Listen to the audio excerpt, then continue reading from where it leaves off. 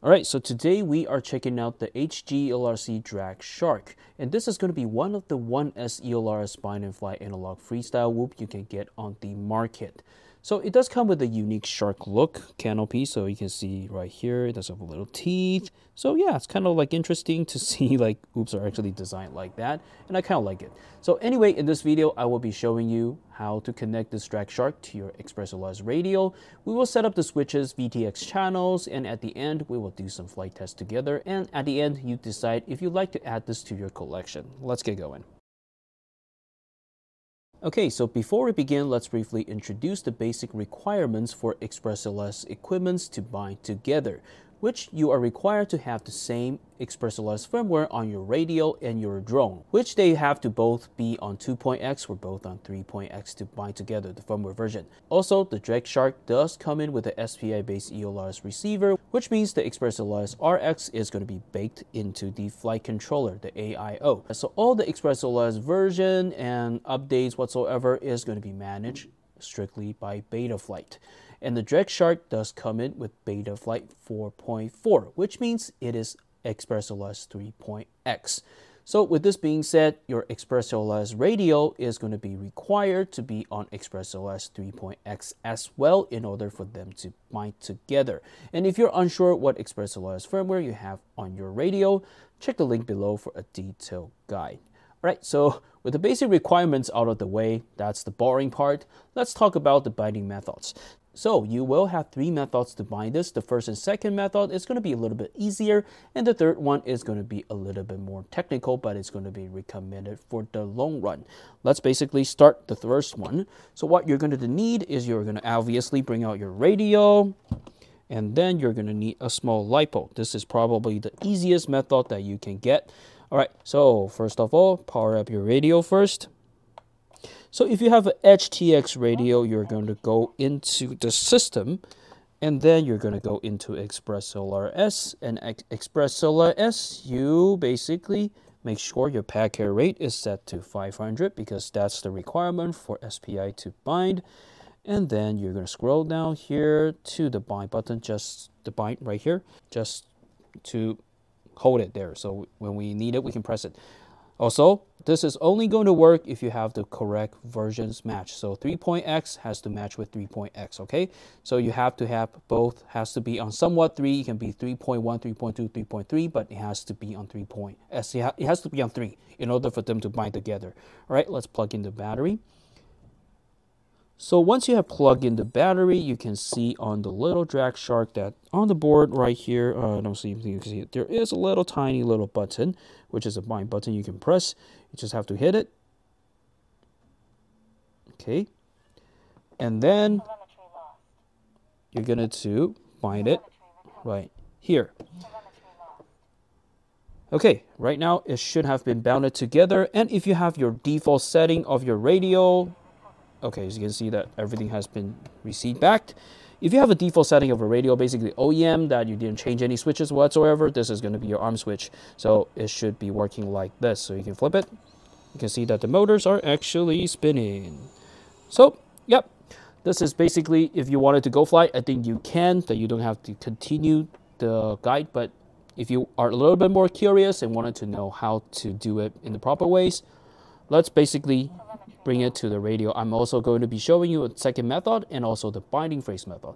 So the binding phrase method is basically you set up a series of code onto the receiver, and then you set the exact same code onto your radio. And once you basically power on both, as long as it has the same code and has the same firmware, it's going to automatically bind together without you having to hit the bind button. All right, so let's switch the view to the computer.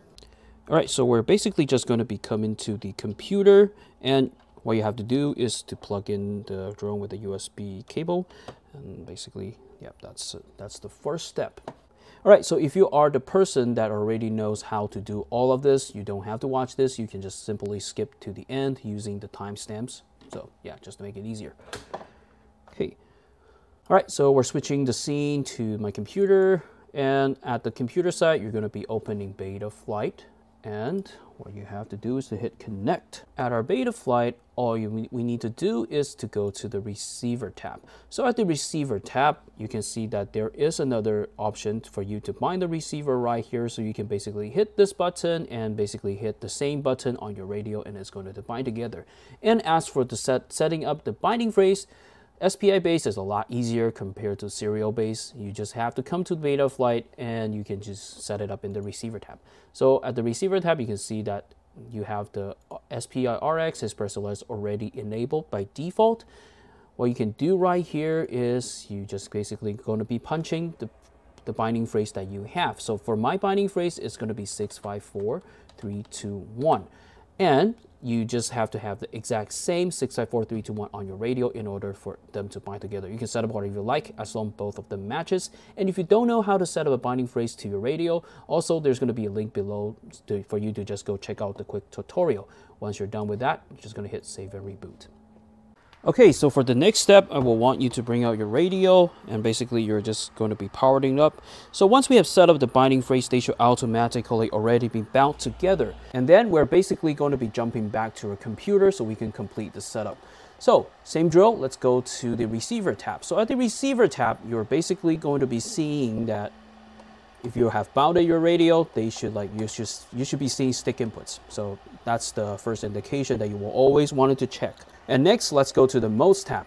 So same as my regular videos for bind and fly whoops, there's not going to be a lot of stuff you are required to be doing in order for the drone to work. You just have to make sure that the switches you have set up is going to be working. So let's flip the radio a little bit to this side so you will be able to see it. So always the important portion of these setups are going to be, you want to make sure that your arm switch, mode switch are going to be correct.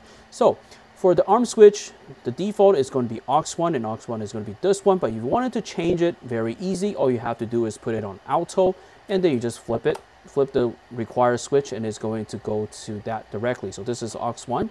So you can see that it is basically switching itself to aux1 on the screen right here. So what you're essentially trying to do is to make sure the little yellow dot goes to the yellow bars. And once it's there, you should be fine. All right. So angle mode, so aux2. So basically at the bottom is going to be angle, middle is going to be horizon, on top is going to be our air mode. And then the beeper, it actually does have a beeper, so it's quite interesting. So beeper is going to be aux4. I believe my aux4 is going to be this one. Yes, so aux4 is going to activate the beeper, which is very convenient if you actually lost your drone. And basically you just have to beep it, and it's going to guide you. You can just follow the sound and then go to find your drone like that. All right, the next step, we're going to go to the video transmitter, and we're just basically going to be enabled. So this is already on raceband 1, my favorite channel. All my stuff are set on raceband 1, so it's easier. Raceband channel 1. And then for the power level, let's just set it to 100 for our test.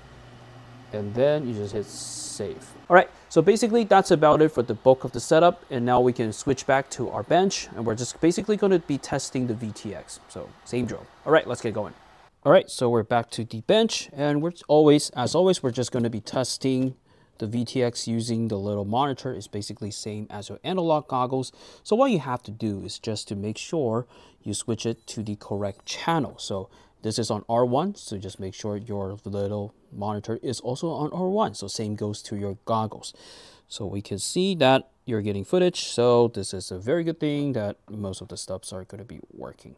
All right, so basically that's just a quick test to make sure the VTX works. And now we can switch our scene to my front yard, and we will actually be doing a quick flight test to discuss my initial thoughts about this drone. Let's get going. All right, so we're switching the scene to my front yard, and this is actually the second flight for the Drashark, because the first time I was using some really old BT 2.0 batteries which resulted a terrible result. No, the flight time was terrible, performance was sluggish. So I actually went online and I ordered some new GMB batteries, and these are going to be the A30 plug. So we're just basically going to be plugging this in, and let's give it a go. I think there's a squirrel or something. Okay. And one thing I like about these batteries that has basically leads that is actually coming out, like the plug is actually coming like this. It's easier to plug in. So for this one, it's just not going to resulting like a little dangling cable around. All right, let's drop this to the floor and let's give it a go. The footage you're seeing right now is coming out from the SkyZone 040 Pro Goggles DVR, so right off the bat, you will feel that the Drashark has a pretty good default tuning. So when a bind and fly quad has pretty good default tuning, I would say in a sense it is good. The movement of the Drashark is going to be pretty precise without any surprising overshoot or like saggy movements.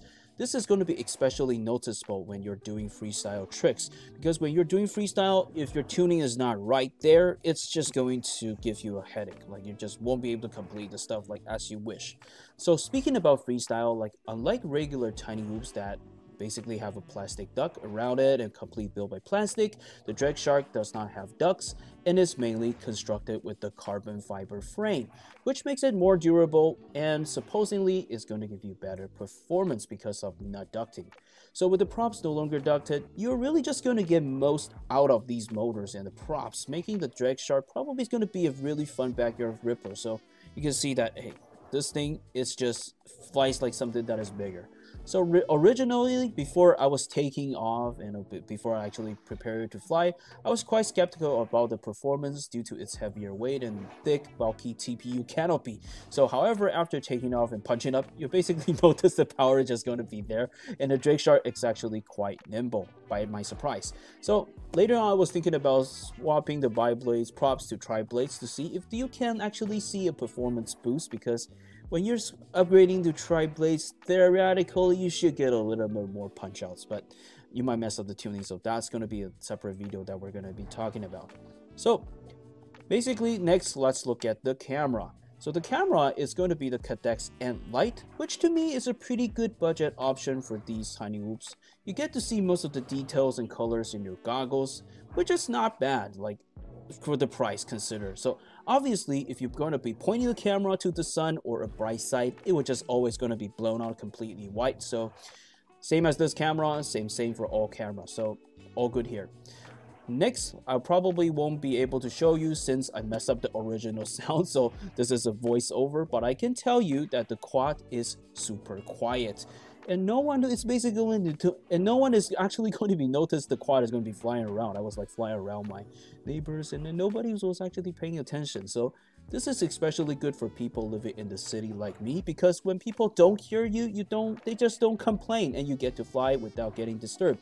So next let's talk about the maintenance. The Drashark has most of the components on the plug, so if you ever damage anything, the repair should be quite simple. There are still a few components that probably will require you to solder, but I would say it should be a simple job in a sense.